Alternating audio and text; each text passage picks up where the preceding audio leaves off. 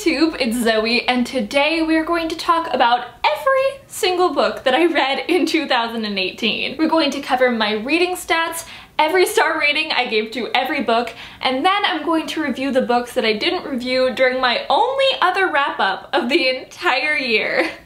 I was really on top of my book reviews. So this is going to be quite a long video. I hope you can get comfortable, grab something to drink, and I also will include timestamps down below in the description if you want to skip to a particular part of this video, in case you don't want to watch the whole thing, which I totally get. Anyway, let's get started.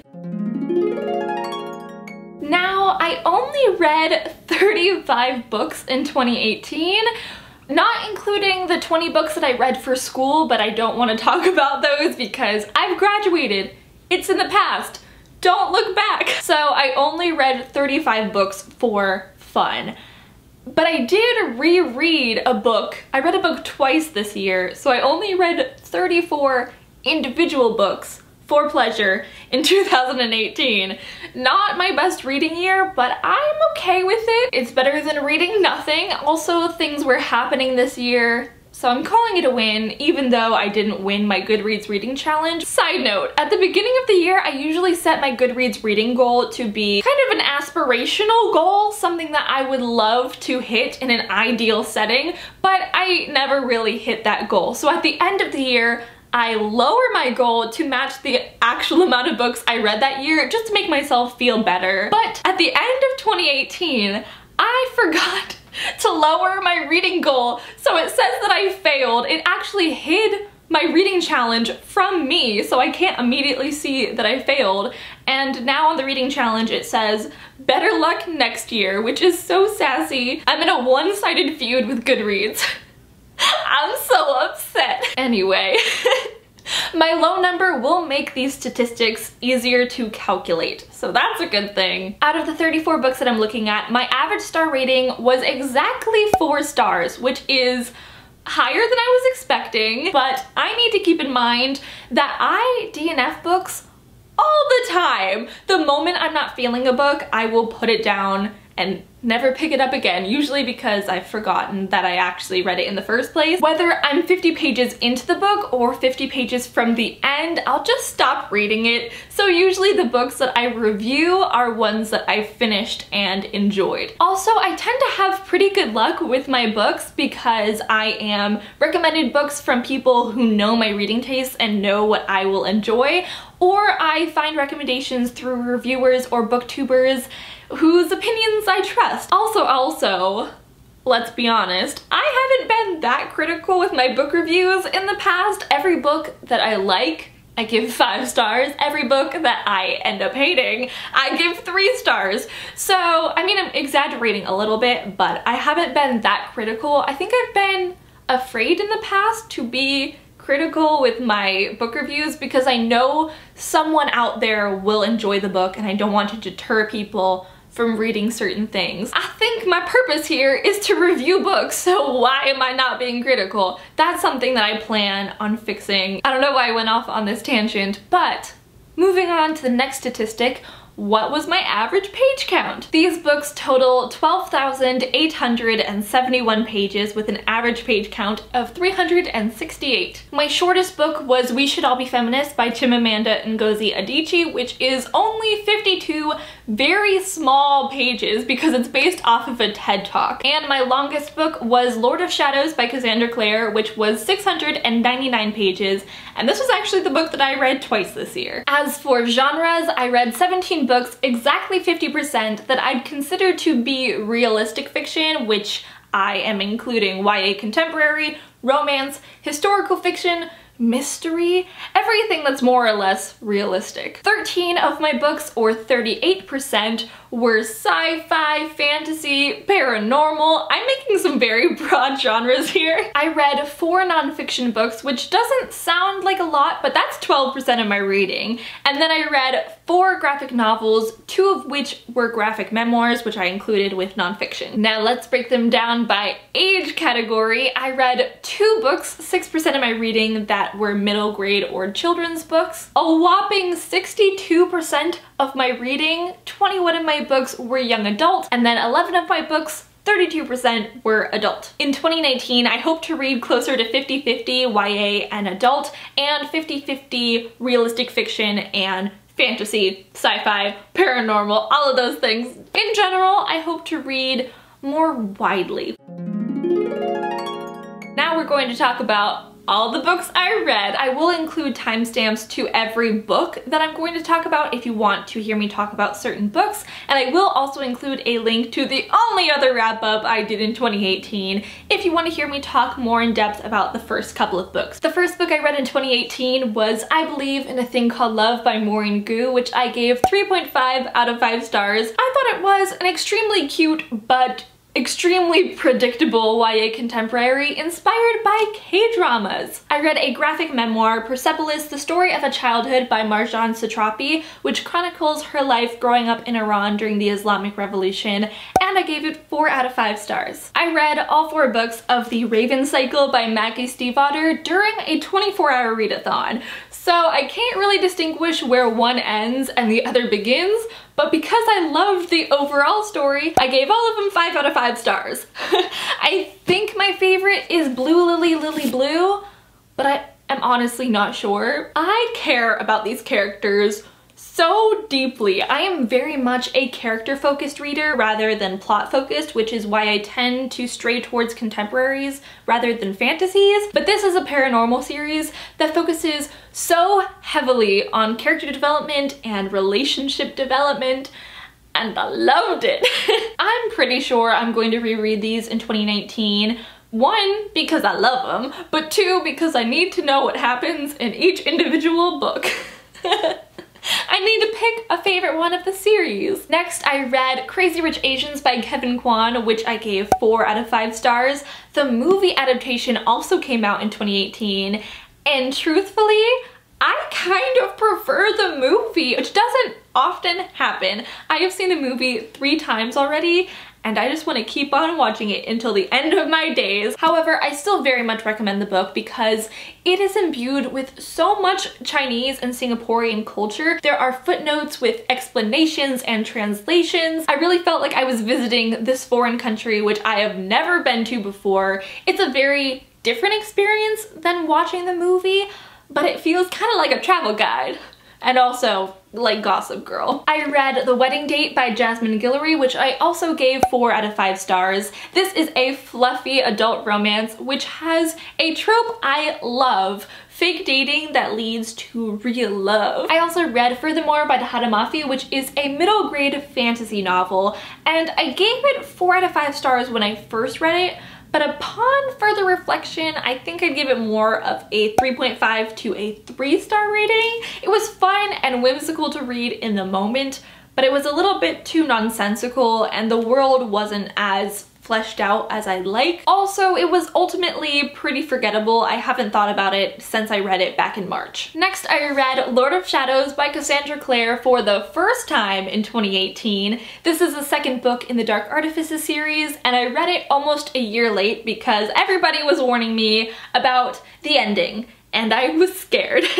The first time I read it, I gave it 5 out of 5 stars, but I'll talk about the second time I read it later.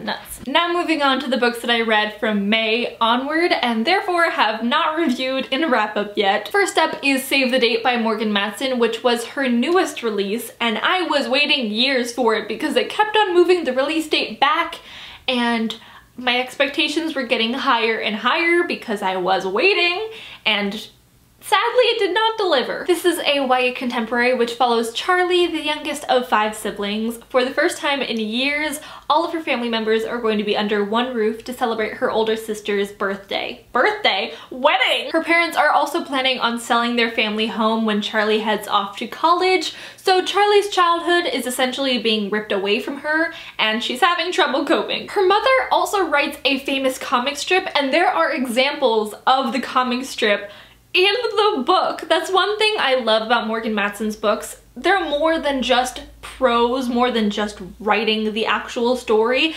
Like in Amy and Roger's Epic Detour, there were receipts as well as little journal pages. It's just a nice little addition It makes the book for me. Charlie tries desperately to make this wedding weekend perfect, and everything, I mean everything that can go wrong, goes wrong. I gave it 3 out of 5 stars, which is the lowest rating I've given any Morgan Matson book. I really enjoyed some aspects of the book, such as Charlie's relationship with her family, the comic strips, and Morgan Matson's writing style I really enjoy, but the plot was all over the place. Disaster after disaster kept on happening, and my anxiety was going through the roof. It was no longer a cute rom-com with a few hijinks. This family was straight up cursed. I can forgive contemporaries for being unbelievable at times if I am really into the characters and the romance, but that was not the case. Charlie was annoying and selfish, even though she was trying to do things for someone else.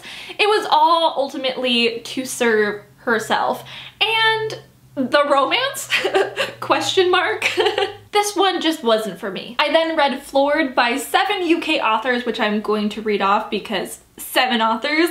Sarah Barnard, Holly Bourne, Tanya Byrne, Non Pratt, Melinda Salisbury, Lisa Williamson, and Eleanor Wood. My new friend Emma from Drinking by My Shelf works for the publisher over in the UK, and she asked when I was there for the summer if I would read the book with her and film a video for their YouTube channel, Book Break. I did it. We filmed a video. We talked about online relationships and the book. It was a lot of fun. I will link it somewhere on the screen if you want to watch it. I gave it 3.5 out of 5 stars. It follows 6 British teens who all end up in an elevator in the same building when a man in the elevator dies right in front of them. They start up a group chat to kind of talk through what happened, and they eventually become friends and decide to meet up on the same day every year. I think it's the anniversary that the man died, which is gruesome. This takes place from the time that they are teens, trying on different personalities, figuring out what they want to do with their lives, to their early 20s, and it follows how their personalities,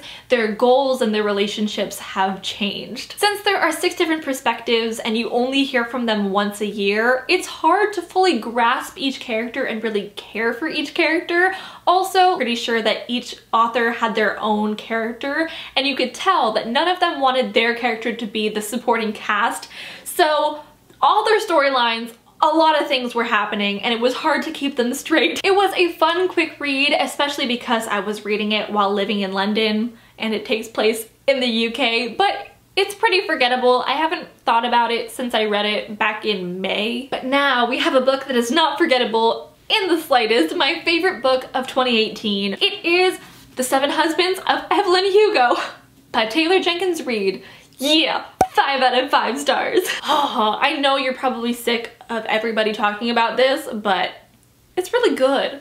Please read it. This is written as if it was a memoir. It follows 2 perspectives, the first being Evelyn Hugo herself. She is a woman of Cuban descent who becomes an A-list Hollywood movie star during the golden age of Hollywood from the 1950s to the 1980s, but she was better known for the 7 husbands she had during her lifetime. A big scandal. It also follows Monique, an unknown New York reporter, who is shocked and confused when Evelyn calls her up and asks her to write her tell-all biography, which is going to make a lot of money. Half of it takes place during the present following Monique interviewing Evelyn, and half of it takes place during the past following Evelyn's rise to and fall from fame. I love learning and reading about filmmaking, and I love historical fiction, I love bi-representation, and I love drama. Put that all together, you get this wonderful book. And on top of that, Evelyn Hugo is such a complex and compelling main character. She does morally questionable things, she is ruthless, ambitious, and she will do what she feels like she needs to do in order to get ahead, even if it means using and sabotaging other people. And as the older Evelyn is narrating this, you get to hear what older Evelyn thinks about past Evelyn's actions. You think that she would be denouncing some of the things that she did, but no, she completely takes ownership of everything that she did, clarifying that she did what she thought was right at the time. And it's so refreshing. She's such a strong character, and even though I don't completely agree with her, she is so interesting to read about, and I would gladly read 5 more books about Evelyn Hugo in different situations. I don't know, on Mars? Yeah, I'd read that. She has strong beliefs, strong feelings, and a strong drive. She's not a kind or really a good person, but I still love her, despite all her many flaws. This is so addictive, and I was so immersed while reading it. I completely forgot all of my surroundings. I cried multiple times in public. So I gave it 5 out of 5 stars. We need a movie adaptation right now. If you haven't read it, please read it. I know I made your expectations very high, but I think it'll live up to the hype. Then I read Eleanor Oliphant is Completely Fine by Gail Honeyman, which I gave 4 out of 5 stars. This is about Eleanor Oliphant, a 30-something-year-old woman who lives in Scotland and lives in relative isolation, sticking to a strict schedule. She has planned out everything that she does, from the food she eats each night to the clothes she wears to work every single day. She's lonely and stuck to her routine, but when she falls in love with a stranger, she is inspired to completely break out of her routine and become the ordinary woman that she thinks that this man will fall for. The whole book chronicles her getting out of her comfort zone and dealing with mental health and trauma. Although romance is the catalyst for her changing, it is not the focus of this book, which I really enjoyed. I also enjoyed Eleanor's intelligence and dry wit. She wasn't immediately likable, but she definitely grows on you, and I cared so much about her well-being. Along with Eleanor Hugo and one character that I will mention later, they are the most memorable characters of the year. It took about 50 pages to really get into. It is not action-packed at all. It is pretty slow going, but once you get attached to the characters, especially Raymond and Eleanor herself, I couldn't put it down. It carefully balances light-hearted scenes with some much heavier topics in a very respectful manner, and because of that, and Eleanor herself, I very much recommend this. I reread the To All the Boys I'd Loved Before series by Jenny Han, which includes To All the Boys I've Loved Before, which I gave 4 stars, P.S. I Still Love You, which I gave 3 stars, and then Always and Forever Lara Jean, which I also gave 4 stars. I reread all of these because I actually wrote my final paper for my Asian American Studies class partially on this series. I wrote about the role of food in Asian American coming of age stories,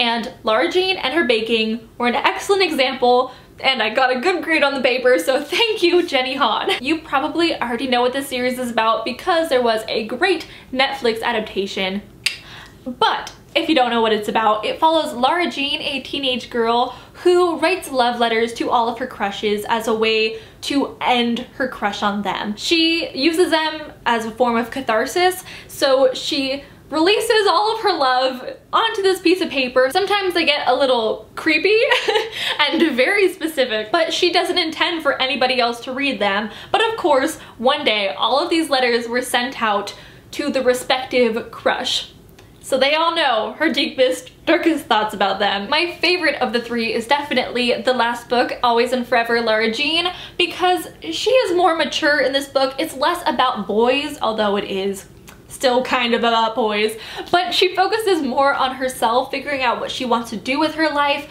where she wants to go to university. She's really grown up, our little girl. The second book is the worst one, except for John Ambrose McLaren. He is 5,000% better than Peter Kavinsky. I'm just gonna put it out there. Please don't attack me, but it's true. My hope in life is that we get a 4th installment following Lara Jean as she's about to graduate from college after she's dumped Peter Kavinsky and all of that. But she's figuring out what she wants to do after college, freaking out, all the normal college graduate stuff. And then John Ambrose McLaren comes back, or I mean an equally smart and respectful person that she falls in love with. I'm not picky, I just don't want Peter Kavinsky. Maybe she doesn't fall in love at all. Maybe it's just about her finding herself, her separating herself from romance.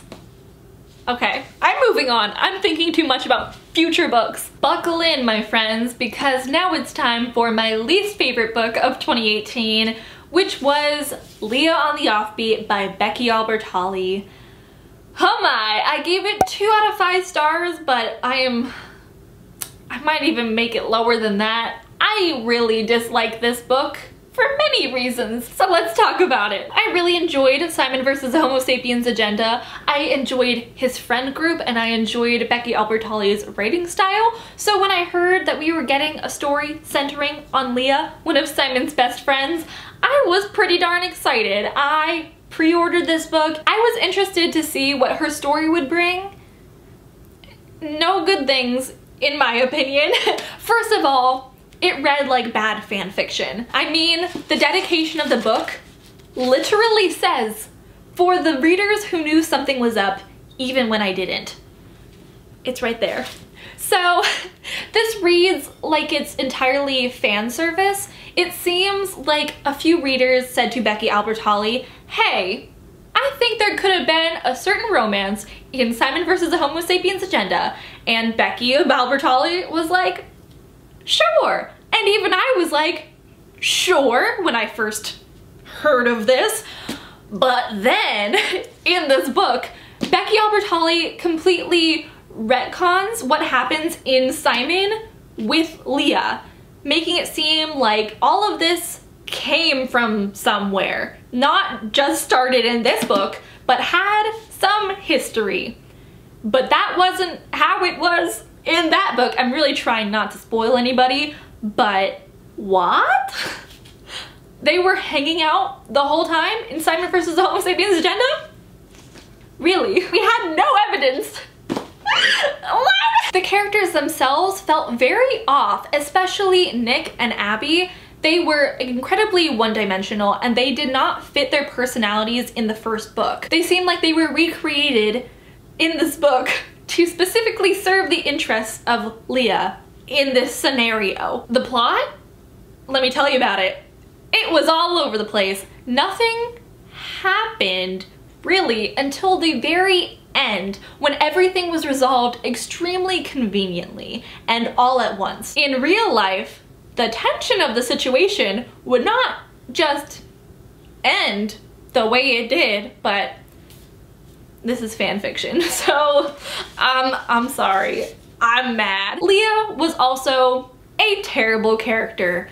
Like I said earlier with Evelyn Hugo, I enjoy a terrible character when they are three-dimensional and when there is character development. Not the case. Leah was exactly the same at the beginning as she was at the end. She didn't learn any lessons from her bad behavior. She expected everybody else around her to learn from their mistakes and to never make mistakes in the first place unless they want her wrath. But she did not do the same for others. She uses people. She doesn't care about their feelings. I would hate to be her friend, and I feel very bad for Simon. He deserves a better friend. And now I want to talk about the romance in this book. I didn't like it at all. I was so excited for this book because we were getting bi-representation with a female-female relationship in a popular YA book, but there was no chemistry. I had no idea where this even came from. It felt so forced. And let's refer back to the dedication for all the people who knew something was up even when I didn't. Yeah, who saw that coming? Except for the adaptation of Simon. Love Simon, there was chemistry. I don't want to spoil anything. I'm sorry if I have released minor spoilers upon all of you, but I would much rather have seen Leah with a new person, not with somebody that we'd have to retcon. It would have been so much better if there was a new girl at school, and then, yeah, I'd be on board with that. But that didn't happen, and also Leah is an awful person, especially when it comes to other people questioning their sexuality. And it's never addressed later in the book. People just forgive her. Why? I don't know. Also, moving on from that, just so that I can calm down a little bit, but a little nitpick, it bothers me, I've realized, when contemporary writers use references to pop culture, especially Harry Potter, to win points with their readers. It seems lazy, and Becky Albertalli does it all the time. I only realized with this book, but now looking back, I have definitely seen it in all of the books I've read from her. Leah even calls herself the resident fat Slytherin Rory Gilmore, which, I mean, it's fine if there's only one reference to it, but it's throughout the entire book. She has people debating Hogwarts houses and talking about Drury fanfic. There are a lot of Hamilton references. It really takes me out of the book. It seems, like I said before, lazy, and it seems like Becky Albertalli doesn't know how kids talk these days or something like that, and so she's filling in the gaps with references. I just like this so much that it's making me rethink the ratings I gave her previous books, and I generally liked them when I read them. So I just don't know if I'm going to read any more Becky Albertalli in the future. I'll link my Goodreads down below. I have a whole review of this book that has a few more spoilers if you want to know what I'm really talking about. But I was very disappointed. I went into this with very high expectations, and I really hope that we get better female-female relationships in the future in YA and just all books, because there is definitely a lack of them. And I'm sad. I'm sorry for ranting for so long. I had to let it out. It's been sitting with me for months because I didn't do a wrap up. Moving on from my rant, the next book I read and really enjoyed was Born a Crime by Trevor Noah, his memoir. I listened to the audiobook and it was such a great experience. I really recommend it if you can find the audiobook. Not only does he have a very nice voice, but he speaks so many different languages indigenous to South Africa, where he is from and where this memoir takes place.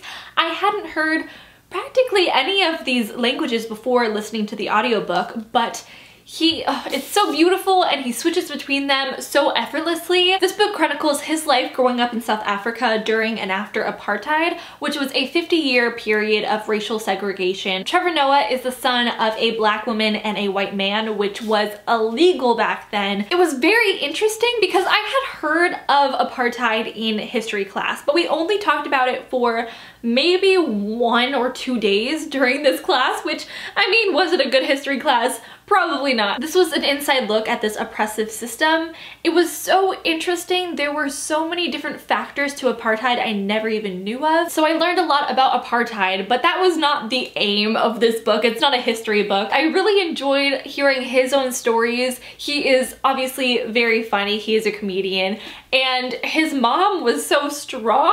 Just seeing how he went from living in poverty in South Africa to being the host of The Daily Show, it's astounding. He was able to balance the seriousness of the situation of being born a crime with his own humor, and I don't have cable, so I've never really seen The Daily Show with him as a host. I wasn't sure if I was going to enjoy his humor, but I very much do. He can really write a story. I was engaged the whole time.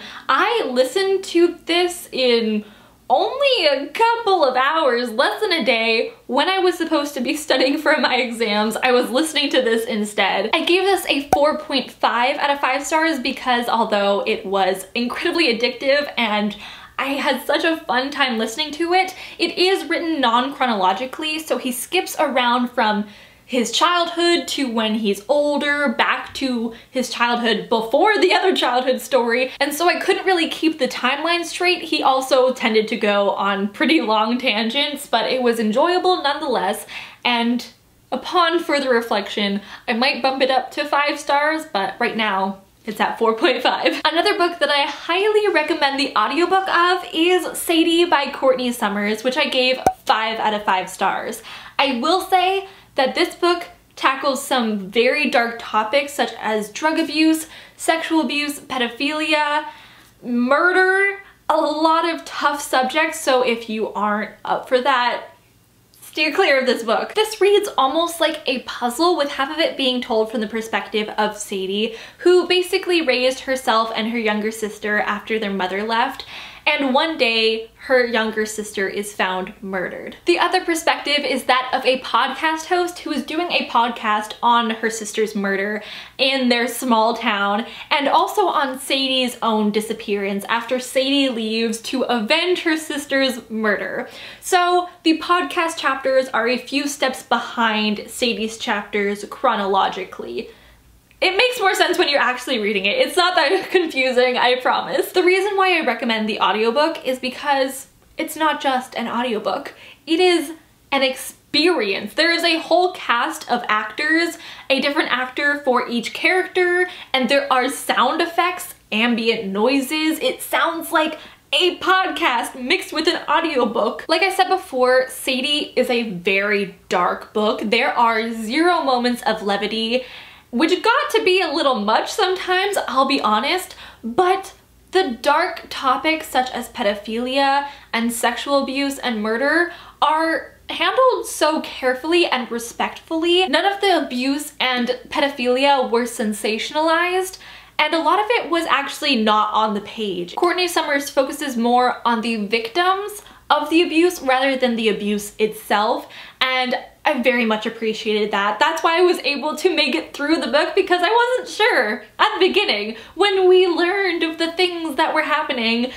Wasn't sure I was going to make it. I had to go watch The Good Place so that I didn't get too overwhelmed. Then I read my shortest book of the year, which was We Should All Be Feminists by Chimamanda Ngozi Adichie. I gave it 4 out of 5 stars, and as you can see, it really is tiny. Without the acknowledgements, it's only 48 pages. One of my goals in 2018 was to read more nonfiction. Percentage-wise, I think I did, but I mean, number of books that I actually read, not that hot. But because of the goal, that's why I picked this up. I had heard about this essay and the TED Talk for years, but for some reason I never got around to reading it, although it's very short.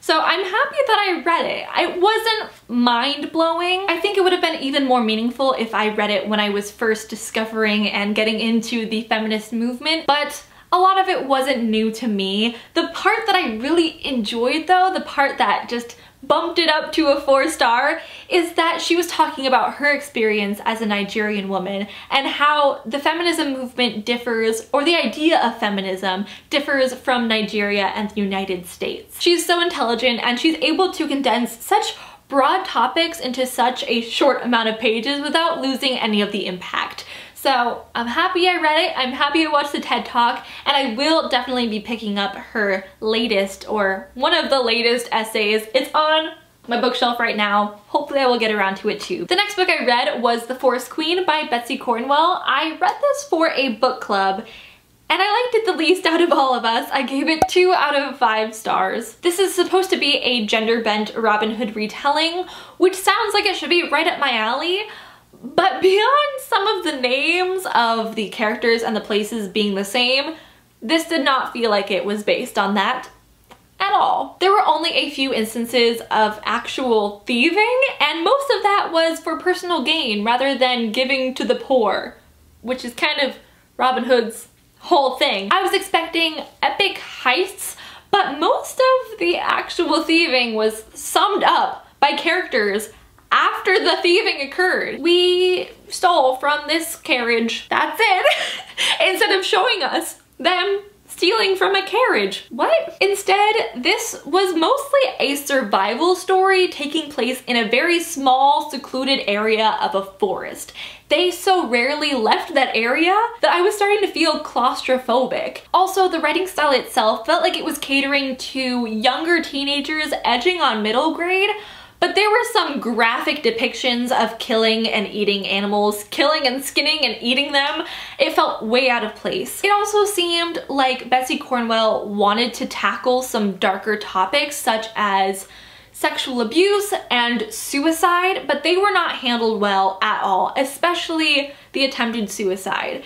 I felt like it was potentially very harmful, and the characters, all of them save for one, felt one-dimensional. There were also so many characters, so many people living in this small part of the forest, I couldn't keep their names straight. There was only one supporting character that I felt was kind of fleshed out, and that was the only character I cared about. Their personality traits, especially the main character, were told to us rather than shown to us. So we were told that the main character was brave and this and that, but everything happened to her. She didn't really do anything. She was just there. I was just there. We were all just there. Not thieving, not doing heists, like I wanted. As you can tell, I have a lot of nitpicks. I listed them all out in a Goodreads review, so again, my Goodreads is down below if you want to know more of my thoughts. I have heard from a few people that they really enjoyed this, so maybe you'll enjoy it. Hopefully I'm not deterring people who want to read this from reading it. On a lighter note, I read The Prince and the Dressmaker by Jen Wang, a deliciously cute and colorful and lovely graphic novel, which I gave 5 out of 5 stars. This is a graphic novel which takes place in 19th century France and follows a prince, Prince Sebastian, who likes to put on dresses and turn into his alter ego, Lady Crystalia at night, likes to go to the hottest spots in Paris. He enlists the help of a dressmaker named Frances who wants to become big one day, wants to become a designer of her own, but she has to keep Prince Sebastian's secret. It was endlessly cute. I loved Frances and Sebastian's relationship. They were so supportive. They helped each other become the best version of themselves they could become. Gender identity was also discussed very respectfully. I also loved the art style. It is so cute and colorful and bubbly, cartoonish. It was such a pleasure for my eyes, and the clothes were gorgeous. It was atmospheric and pleasant. I was happy to be here. One thing that bothered me is that a character was forced to come out during a public event, but it was resolved pretty quickly and everything seemed to have a happy ending, so that didn't hinder the book for me, and I don't think that it was harmful. Overall, it's one of my favorite graphic novels of all time. I love it. I read The Guernsey Literary and Potato Peel Pie Society by Marianne Schaefer and Annie Barrows right after I watched the Netflix adaptation, which I loved. I didn't actually know it was based on a book until after I watched the adaptation. I rated this 4 out of 5 stars. This takes place in Britain and the tiny island of Guernsey in the English Channel during the recovery from World War II. Our protagonist Juliet is a writer in London, and she soon learns that there is a book club in Guernsey that helped them get through World War II when they were occupied by the Germans. She gets in touch with one of the people in the book club and she travels to Guernsey to write a book about them. We learn all about how they survived through the war and the relationships that they formed with one another. And there's a romance. It's all about the resilience of people and how kindness and connection can get us through the hardest times, and there's nothing better to connect over than books. It's a love letter to books, and I love reading books about books. I love watching movies about movies and reading books about books, and in the case of Evelyn Hugo, reading books about movies. I think it's so interesting. I learned so much about Guernsey. Honestly, I thought it was a fictional place until I looked it up. I had never heard of this island before, but you could tell that the authors did their research. I felt like I was there to this place I never knew existed. I will say that I kind of preferred the adaptation over the book because this was written entirely in letters to and from Juliet. I had watched the adaptation beforehand. I already connected to all of the different characters, but I think if I just read the book, I wouldn't have been able to connect with the people and events as much as I did. It was an interesting stylistic choice, but not sure it completely worked. Maybe if it was half in letters, half in prose. The movie also has Lily James as Juliet and what's his face, the brother from Haunting of Hill House, and a bunch of people from Downton Abbey, so I was living. So watching the movie before I read the book didn't hinder my enjoyment at all. In fact, I think it heightened it, provided me that connection and that automatic love for things that happen. But the book did fill in some of the details and some of the historical facts that were missing. Either way you read it, it'll work. I'm happy I read it, but I would be more likely to rewatch the movie than reread the book. Next, I read The Diviners by Libba Bray, which I have had on my shelf for years in one form or another. I actually had a different copy of this a couple of years ago, but then I unhauled it. But then a few of my friends started reading it, so I picked up a copy again, and then I finally read it, and now I can't imagine ever unhauling it. It was such an interesting story. It's set in the 1920s in New York City. There are kind of like superpowers, magical powers, paranormal ghosts and demons, and what? a lot of things are happening in this book. I already ordered the next 2 books in the series because I only hear it gets better from here. Like I said, this takes place in the 1920s in New York City, and it follows several teenagers from different backgrounds. Our main character is Evie, who she's kind of annoying. She is a modern flapper girl and she talks about herself a lot, but she kind of grew on me. I didn't want to like her, but it happened. These teenagers all have powers. They are diviners, and Evie's power is to read the past from people and objects that she touches. Murders start happening all over the city, and it all ties back to the occult. And as it happens, Evie's uncle runs the museum of the occult. Evie and her gang try to find the murderer and bring him down, and it all gets pretty darn spooky. Let's just say that I'll never think of the word naughty the same ever again. I read it before bed. Sometimes I regretted that. I thoroughly enjoyed this book. The only reason why I docked it down from a 5-star to a 4-star is that it was just unnecessarily long. It could have been 100 pages shorter. It was a little slow at times, and there was a lot of 20s lingo just thrown in. I really hope that people back in the 20s did not speak like that, because that would positively not be the cat's pajamas, man. Who talks like that? The next book I want to talk about, I actually did read for school, so I lied earlier, sorry about that. But it is The Best We Could Do by T. Bui, I think that's how you pronounce her name. But this is a graphic memoir, and I enjoyed it so much that I want to talk about it today because I recommend it. I don't have the dust jacket, so I'm sorry about that. I got this book used. It's not very exciting to look at, but I promise, inside, it's pretty interesting to look at. I didn't love the art style at first, but after analyzing it and talking about it in class and talking about the colors used, I have a newfound respect for it. This is a graphic memoir which chronicles her and her family's life growing up and living in Vietnam, fleeing because of the Vietnam War, and then starting a new life in the United States. This covers decades of her family's life. We see how her parents grew up very, very differently from one another and how they struggled throughout the years, especially when it came to the Vietnam War. She examines why there is a sense of separation between her and her parents. It also covers the strain on individuals and a family when they are forced to flee everything that they know and love because of factors outside of their control, like war, and then are having to go to a foreign land and start a life from scratch without any support system. This was not just good for a school book, this was good for a book. This is staying on my bookshelf. The only required reading I think on my bookshelf that is staying there forever. The next book I read was After I Do by Taylor Jenkins Reid. After I read Evelyn Hugo, I learned that she had written several books beforehand, this being one of them, and now it is my mission to read all of them. I still haven't, but I'm making my way through slowly. I asked a few of my friends what their second favorite Taylor Jenkins Reid book was, because obviously Evelyn Hugo was #1, and all of them, almost all of them, said this one. So I ended up reading it, and I gave it 4 out of 5 stars. I think I would have enjoyed it even more if I hadn't read Evelyn Hugo beforehand, because I was comparing them the whole time, thinking how much I wanted to read Evelyn Hugo again, which wasn't fair to the book. This book follows a married couple, Lauren and Ryan, who have been married for 6 years and together for 11.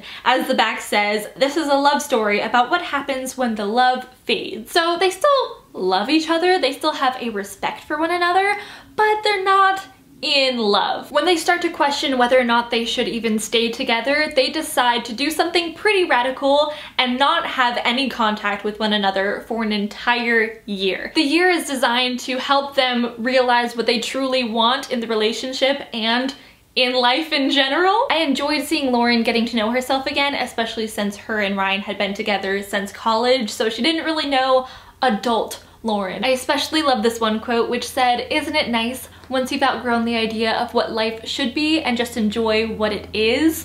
I haven't been in a long-term relationship, but that right there, that one quote spoke to me on a spiritual level. Usually books are about successful relationships and the idealized version of things.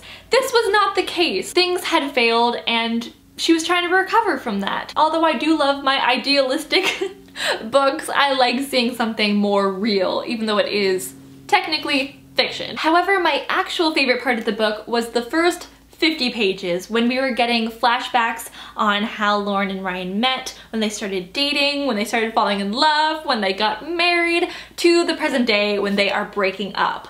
I loved reading the build-up and then the breakdown of relationship. I gave it 4 out of 5 stars overall. I still think the beginning was the best, but it was pretty satisfying the entire way through. Because it was October by this point, I had to read some spooky books, so I decided to read a book that I've been meaning to read for ages, especially because I love the movie adaptation of it, and it is Coraline by Neil Gaiman. I love the claymation movie. It is so creepy. I had full-on nightmares because of it as a kid. I love the style of it. I love the soundtrack. A+. But because I love that so much, I went into this with too high of expectations, especially for a 190-page children's book.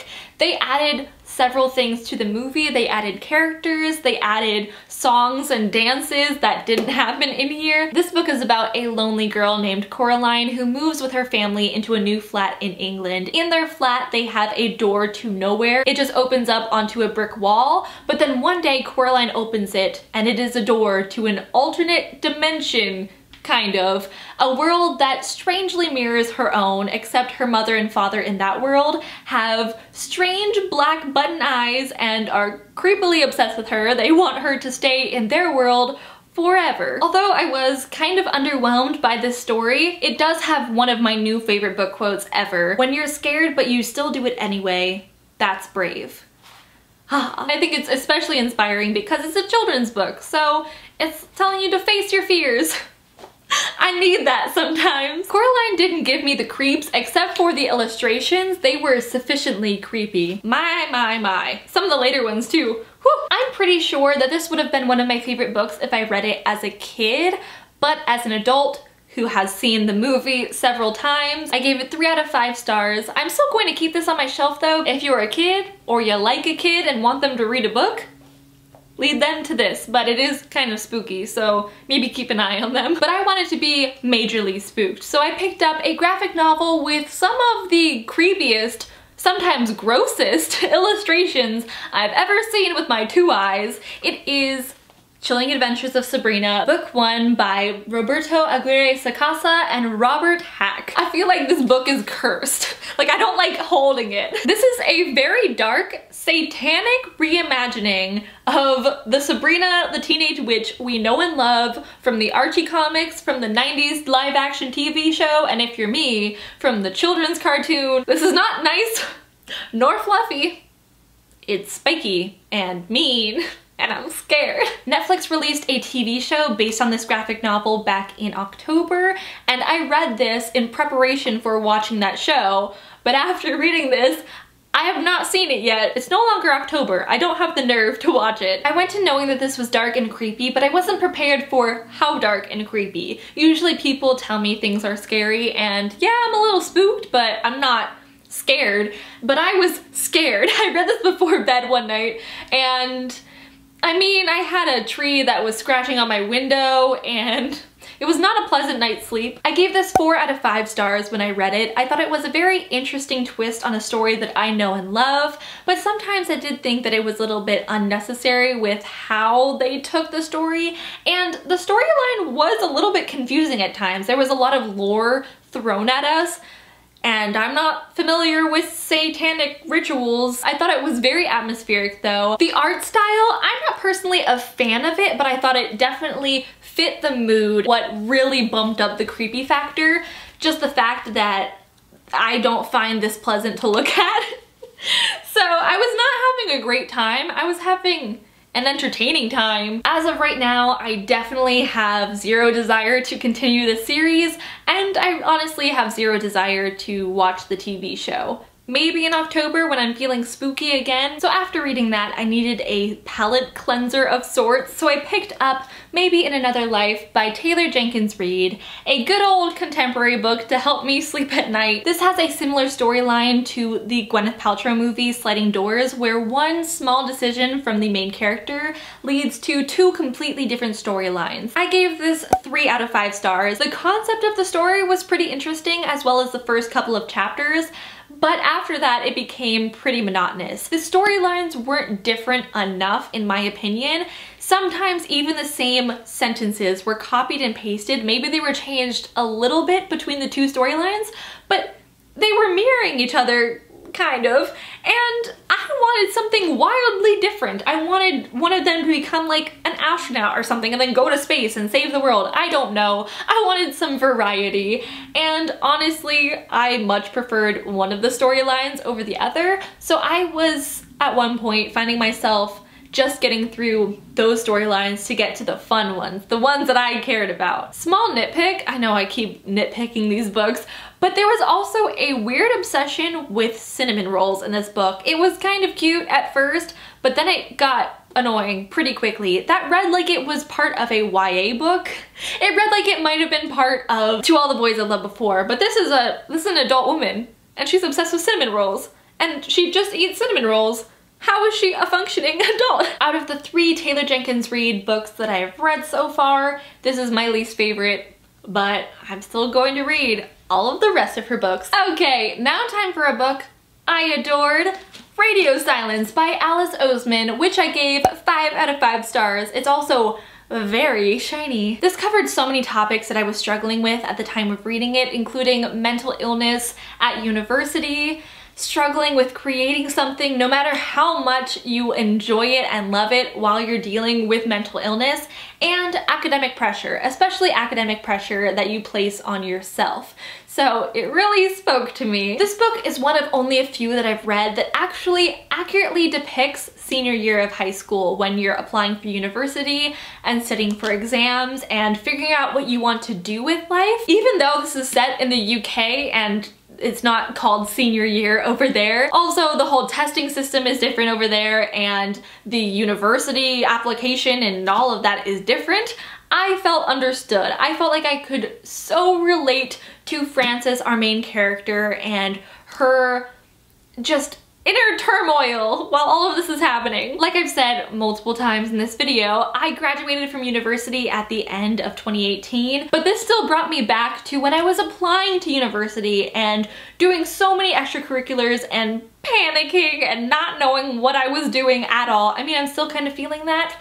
I still very much related to this book. It brought me back, but I also felt like it represented who I was currently. Part of this does actually follow a character in their first year of university, and when reading that, it hit me. I realized that we don't have many books following characters in university. I know New Adult was supposed to bridge the gap between mid-teens YA and 30-something adult books, but let's be honest, most of New Adult focuses on relationships and sex, and most of the time the characters have just graduated from university. They don't actually go. They're 23, fresh from university. But hello, people go to college as well. So I formally asked the book gods to give us more university-centered books. Anyway, back to Radio Silence. This follows Frances, who is in her final year of, in America, we call it high school, but she has been at the top of her class for years. She is head girl. She is very focused on academics because she has her sights set on going to Cambridge. She devotes her limited spare time to creating fan art for her favorite podcast, Universe City, not University. One day, the creator of the podcast reaches out to her and asks if she will be the official artist of the podcast, and she obviously accepts. The two of them form a beautiful friendship. They help each other through some pretty rough times, and it's just a friendship with such mutual support and platonic affection. It's the sweetest. Also, both of them, as well as several supporting characters, are part of the LGBTQ+ community, which I very much appreciated. I needed to listen to the audiobook of it because there's a podcast in it, so I'm very curious to see how they do the podcast. I hope it's good. It deserves to be good. I then read another 5-star book, An Absolutely Remarkable Thing by Hank Green, which I was honestly not expecting to love. I went in with very low expectations because he's a YouTuber and I've been burned by YouTuber books before, but Wow! I had no idea what this book was about going in. I hadn't seen any of the Vlogbrothers videos on it. I hadn't even read the back cover. I just knew that he wrote a book and that one of my friends enjoyed it. I think I need to start or stop doing that for future books. I just need to go into books not knowing anything. I need to stop researching the heck out of books before I even pick them up. But in case you do want to know what this book is about, it is a first contact sci-fi novel set in present day America, social media stardom, and all. Our main character is named April May. She is 23 years old, a struggling graphic designer living in New York City, and on her way back from work one day, she stumbles upon an impressive 10-foot tall transformer-looking statue. It's on the sidewalk, but because it's like 2 a.m., no one around has seen it. So she asks one of her best friends named Andy. April and Andy, like from Parks and Recreation, that's all I could think the whole time while reading this. But anyway, she calls him up. He is a YouTuber. They post a YouTube video of April with the 10-foot tall transformer looking thing, which she calls Carl. But it turns out that these Carls have popped up all over the world at precisely the same time. No one knows how they got there. It's very suspicious. April is the first person to have ever interacted with the Carls and posted about it on social media, so she kind of becomes the unofficial ambassador to the Carls. Everybody looks to her for new information, and things get out of control. She becomes an internet superstar, a YouTuber supreme. Both her and the Carls are thrust into the spotlight, and she becomes more famous and powerful than she could have ever imagined, which isn't always a good thing. I don't usually pick up sci-fi because space terrifies me and I don't want to read about it, but this was such an accessible sci-fi story. It reads almost like a contemporary following April and her rise to fame with a few extraterrestrial elements just thrown in. Instead of focusing on the Carls, it focuses more on how humanity reacts to outsiders and the social and political changes and chaos this type of scenario would cause. It felt like this was actually what would happen. My mind was blown. Do I like sci-fi now? Just not space sci-fi? I think I do. April also becomes famous through YouTube and uses Twitter to build her brand. And I have read several books about social media stardom and all of that. Most of them are very inaccurate. I'm not a social media star or anything like that, but I know how YouTube works, and most of the time, writers do not know how it works. Hank Green is a social media star. He knows how it works. I was very thankful for the accuracy of that. Also, April May is such a delightfully awful main character.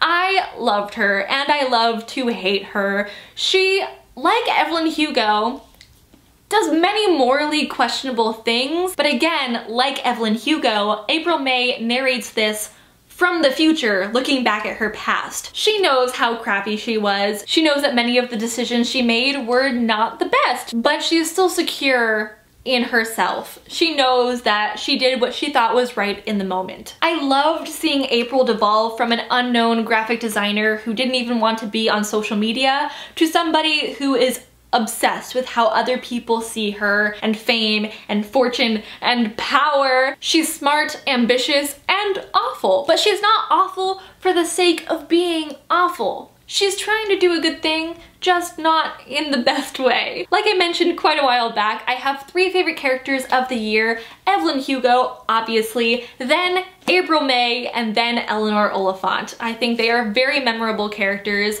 They're all complex. One minor criticism I have for this otherwise fantastic book was that the main character was a bisexual woman written by a man, and sometimes you could tell. Some things that she did and said didn't feel natural, but I did know that he was a man going into this book, so I might have been just more aware of everything that she did. But overall, I really enjoyed this book. I think about this book a lot. Way more than I think about almost any other book that I read this year, and I really want to reread it, especially because there is going to be a sequel. I didn't know that going in that this was going to be a series, but I'm excited. I then reread Lady Midnight and Lord of Shadows by Cassandra Clare, the first 2 books in the Dark Artifices trilogy. I reread these in anticipation of going to the Queen of Air and Darkness book signing in December, where I got the book. It's right over there on my shelves, but guess who still hasn't read it? Wow! My heart was not prepared after rereading Lord of Shadows. I knew where Queen of Air and Darkness was going to start, and I didn't want to be there right now. But upon rereading these, I realized that I don't love them as much as I did the first time. It could be partially because I've read these before. I've read this one now 3 times, so I know how it's all going to end up. But actually, often I prefer rereading a book because I am more aware of how the plot is going to progress, so I'm able to see all of the Easter eggs, and I'm able to revisit some of my favorite characters like Christina and Mark and Ty, not Julian. I do not like him, Sam I am. I still really enjoy Lady Midnight. I still gave it 5 out of 5 stars. 1, because of the nostalgia, but 2, because I still think it really holds up even upon the 3rd read of it. It is not a typical Shadowhunters book. It is more a mystery than a, there's a bad guy, let's go fight him. We have to put together clues, and there are red herrings, and I love mystery and I love Shadowhunters, so put it together and I'm a happy camper. But then I gave this one a 4 out of 5 stars. That doesn't sound that low, but for a Cassandra Clare book, that's pretty darn low for me. I've given every other Cassandra Clare book except for her short stories 5 out of 5 stars. I felt wrong doing that with this book, especially because the first time I read it this year, I gave it 5 out of 5 stars. Cassandra Clare has such a place in my heart. She helped me get through some pretty tough times with her books, and she led me to some of my greatest friends now because we all read her books and talked about them together. A lot of reading her books is just being in a happy place. Honestly, I have trouble rating her books objectively. That's why all of them are 5 out of 5 stars, except this one now. There are just too many memories and emotions attached to her books even before I even start reading them. But this series, The Dark Artifices, is my least favorite of the bunch. It was strong going in because of Lady Midnight, but honestly the whole thing kind of feels like filler content because we know that there is going to be a series following Ty and Kit when they're a little bit older.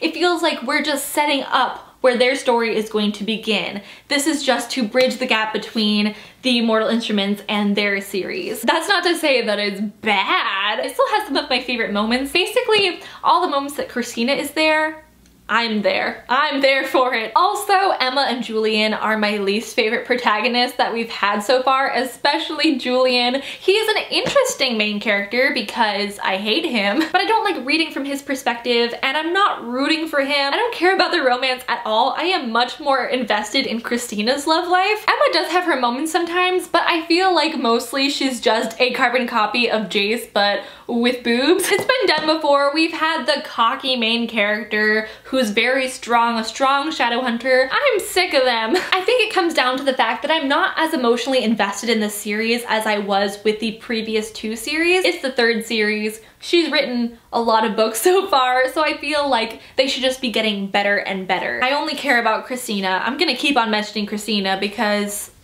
all the supporting characters, pretty solid. The main characters, they can just leave. I'd be fine with that. So like I said, it kind of feels like filler. It doesn't feel like it'll be a very complete story in and of itself, but it'll be a good lead up to hopefully a better series with Kit and Ty. Part of the reason why I've been putting off reading Queen of Air and Darkness for so long is because my reread of Lord of Shadows didn't go as well as I was hoping for, and now I'm quite apprehensive going into that book. Honestly, I haven't heard that many good things about the finale to the trilogy. Finally, the last book I read in 2018 was The Afterlife of Holly Chase by Cynthia Hand. It was December, so I had a craving for a holiday book, and this is inspired by one of my favorite classics and a story dear to my heart, A Christmas Carol. This book got so much hype this holiday season. Everybody I knew was reading it or had already read it and loved it, so obviously I had no choice in the matter. I had to read it as well. What were we talking about before? Expectations. All of the hype and my nostalgia, my love for A Christmas Carol, I was expecting something mind-blowing, but my mind was not blown. I gave it 3 out of 5 stars. It was okay. Very quick read. I read it in only a couple of hours because I could not put it down. I thought the concept was pretty cool. There is a whole Project Scrooge, a whole company dedicated to recreating A Christmas Carol, picking out a real-life Scrooge and haunting him or her or them, showing their past, present, and future, where they went wrong, where they can help humanity. The main character, Holly, was a Scrooge one year. She was not a good person at all, and she ended up dying a few days later. She comes back as the ghost of Christmas past and has to work with other Scrooges. The concept, though, I was on board for, but the execution, it could have been so much better. Like I said, I was really into this book when I was reading it. I was actually reading it at the same time as one of my best friends, Hannah, from A Clockwork Reader, and while we were reading it, we were exchanging our own theories. I had this whole theory for how everything was going to go down. There were twists and turns. It was very exciting in my head. Then I read the actual ending and it was pretty straightforward and rushed and not satisfying, at least to me, because I had this whole theory planned out. Also, the butterfly effect. Have they heard of it? The romance in this book, I don't know if anybody found it cute, because it was not cute at all, for me at least. There was a questionable age gap, stalking. So because of all of the hype, all of my expectations, and my crazy theory that I developed, it kind of ruined the book for me, and I gave it 3 out of 5 stars. And after 12 years in Azkaban, we have finally made it to the end of this video. We have talked about every single book that I read in 2018. We're lucky that I didn't read more books than that, because this would have been even longer of a video. If you made it this far, I am both impressed and also very thankful. Or you just had this video on in the background and forgot that you were even watching it, but that's okay too. Thanks for sticking around. I love you all so much. Please let me know down below in the comments how many books you read in 2018, your reading stats, your least favorite book, your favorite book, anything. I love reading your comments. They make my day so much, so thank you for watching, and I will talk to you all soon in my next video. Bye!